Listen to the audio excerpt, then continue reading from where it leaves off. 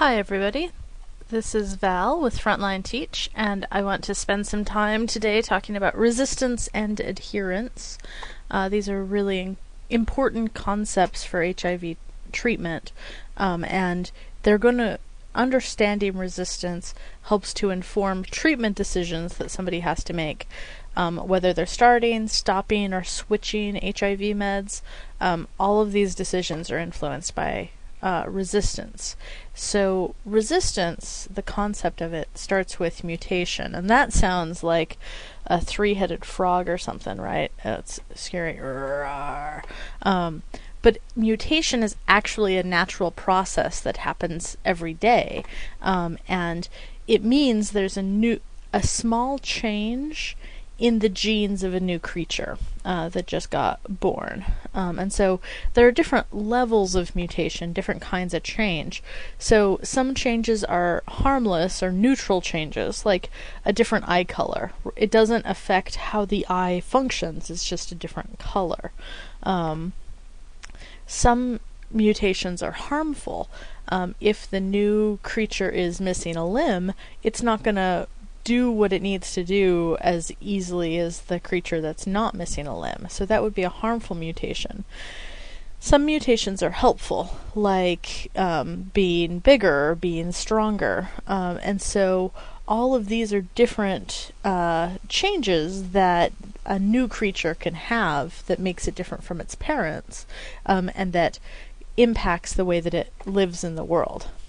So mutations then get passed on to the next generation, particularly if they're helpful. Creatures who have helpful mutations live better, and then when they reproduce, some of their offspring inherit those changes. And if the changes also help that generation, the kids will pass on the changes as well. They're less likely to pass on harmful mutations than they are to pass on helpful mutations. So this process of adapting to the environment is called natural selection. And this is a concept that is really important, and that happens every day. So we talked in a different slideshow about the HIV life cycle. And this life cycle illustration can be found at AIDSinfonet.org, also known as the New Mexico Fact Sheets. The bottom line is that HIV has a really complicated method of reproduction, and it involves the HIV telling genes to photocopy HIV's RNA so that it looks like DNA, and then pasting that into the CD4 nucleus so that it creates new HIVs. But a photocopy is never as good as the original document, and so this sort of thing opens up the door for HIV to have a lot of different changes. And a single HIV virion, that's the word for one virus particle. One virion can make 7 to 10 copies a day. There's that life cycle photo, and you can check it out at AIDSinfonet.org if you need to see it closer up. So we have 7 to 10 new HIV virions per day, and because HIV is messing with its own genes, right, a lot of these new HIV are mutations. They have small changes. A lot of them are weaker. These new HIVs are weaker, and they die off immediately because they have harmful changes. But others have helpful changes in their genes that allow them to live even when there's anti-HIV medication in the bloodstream.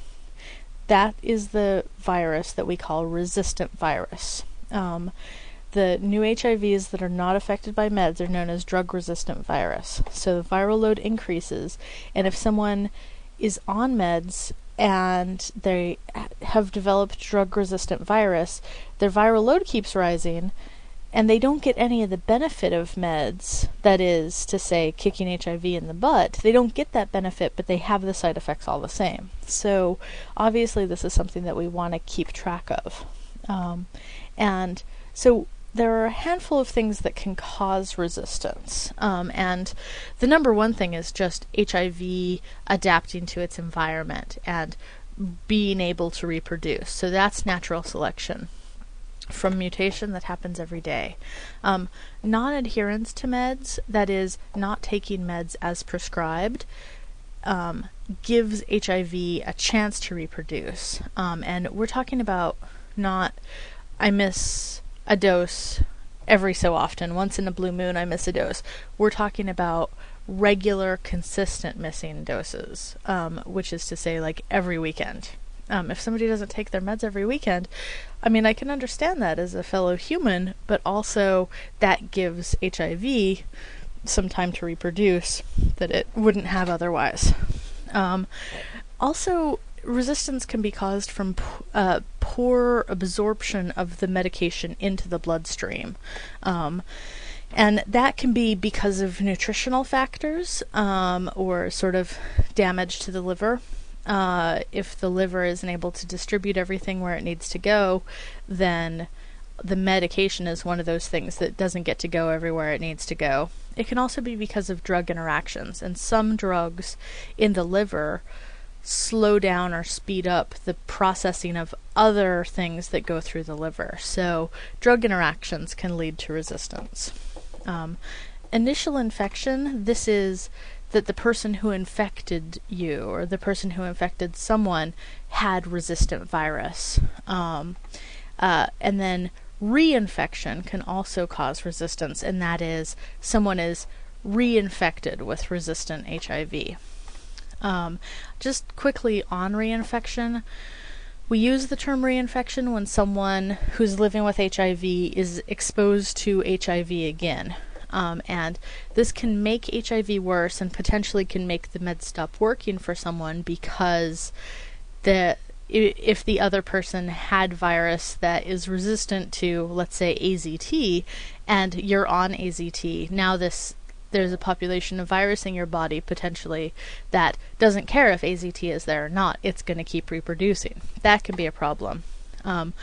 Technically, though, reinfection refers to an infection that you completely got rid of and then got again. So, for instance, the common cold, right? If you get the common cold and you clear it and then you get it again, that would be reinfection. Because we never completely get rid of HIV, reinfection is actually the wrong term to use. The technical term is superinfection. But you can understand why we don't use that. Super means on top of here. It doesn't mean the virus has superpowers, but when you say superinfection, that's what people think because of Superman. So here's just another way in which my beloved sci-fi has wrecked my career. Okay, not my whole career. It makes my job harder sometimes when the things that I love about the world outside of HIV get in the way of the education that I want to do about HIV. So we're saying reinfection rather than superinfection, because the virus doesn't have X-ray vision. It can't see ladies' underpants. Okay.